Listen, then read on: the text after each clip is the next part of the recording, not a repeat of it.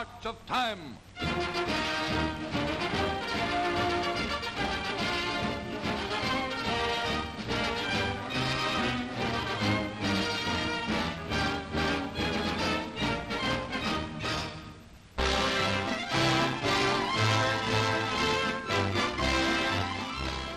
Within the few glittering blocks of Broadway's theatrical district has centered in recent years all that mattered of the American theater.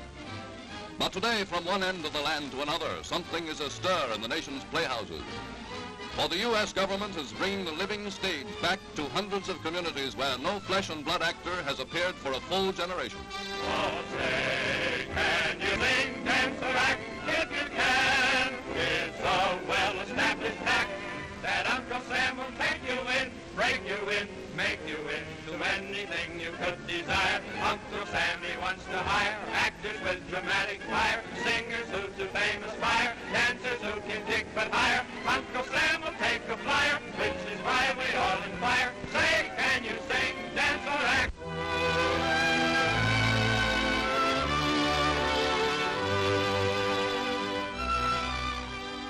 Scarcely a tank town across the country in the palmy days was too small to support a local opera house for theatrical troops doing one-night stands.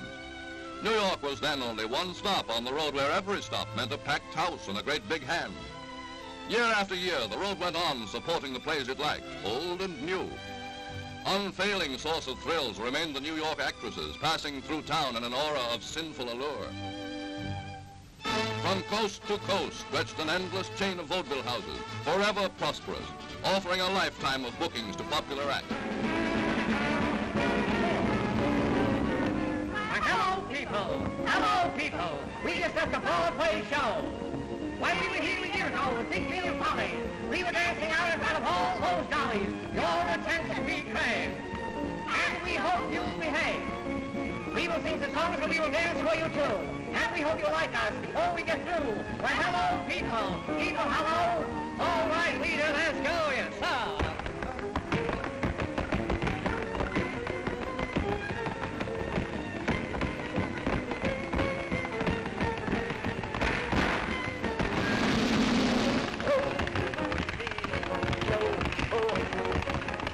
Down front.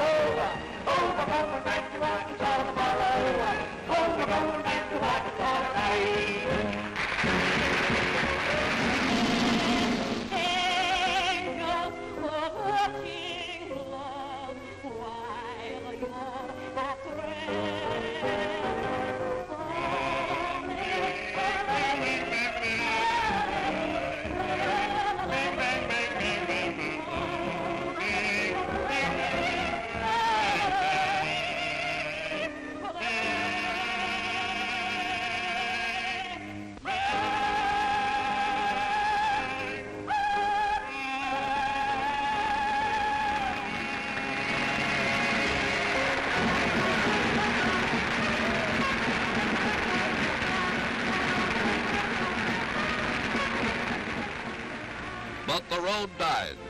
Vaudeville gave way to the movies, and there was left nothing but the theater of Broadway, soon to crumble under the worst depression in history.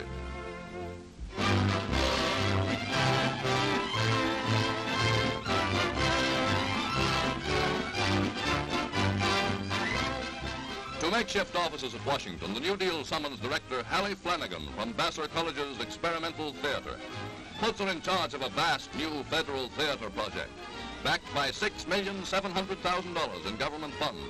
Early steps in the new project's career are the free out-of-door shows on portable stages that travel to city parks and playgrounds. Old-time minstrel shows are revived for a trial. First audiences are small, on the watch for signs of New Deal boondoggle. Oh, yeah? What do you know about? I know Miss Sherwood. Better organization paves the way for better and shrewder productions. Out through 1,500 CCC camps go touring actors in a rough and ready comedy thriller, written especially for CCC consumption. Who, me? Oh, yes, I swear.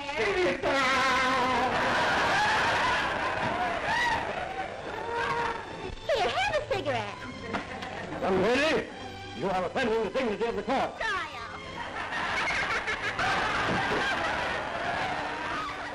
Gilbert and Sullivan operettas keep their drawing power.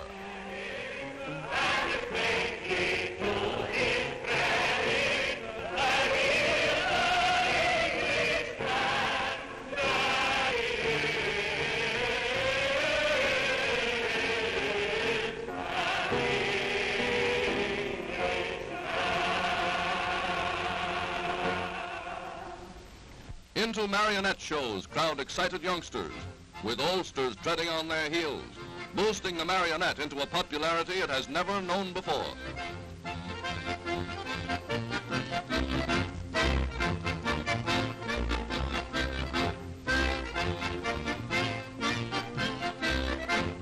Among the scripts that pour in on WPA play readers, directors begin finding more and more works of merit with box office appeal. Then WPA mimeographs get busy turning out copies of a play that makes front-page news across the land. In 21 cities simultaneously, WPA actors appear in a dramatization of It Can't Happen Here. Novelist Sinclair Lewis's pre-enactment of a Nazified U.S. at the mercy of sedition-hunting fascist stormtroopers. What's the trouble? We're having a book burner on the green tomorrow night. A what? Gonna burn up all this subversive literature. A lot of smutty stuff that's corrupting public morals. Have you got any objections? Well, you won't find any subversive books here. Yeah. Oh. Now, how about this fella? Now, this fella, Charles Dickens, wasn't he a communist? With a startling new production of Macbeth, the Negro unit goes on tour.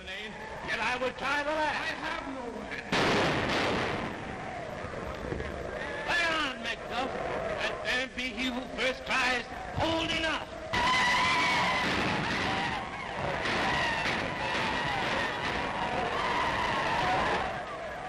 In Hollywood, powerful film producers like Adolph Zukor, Dean of them all, offer the Federal Theater friendly advice and encouragement. In the project, they see good hunting grounds for new actors, promising dramatists. As the WPA books its vaudeville units into established film theaters, many an exhibitor finds it a boon to his business. Into its second year swings the Federal Theater. On its payrolls, close to 1,500 costume and scenic designers, directors, supervisors, some 1,500 technicians of every sort.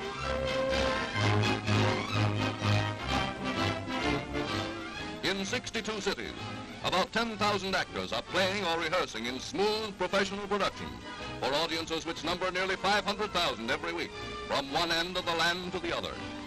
But every week more and more WPA-ites are reclaimed by private producers. As times steadily improve, the show business in the vanguard. Extra, extra, Uncle Sam going into show business. Read all about it. Extra.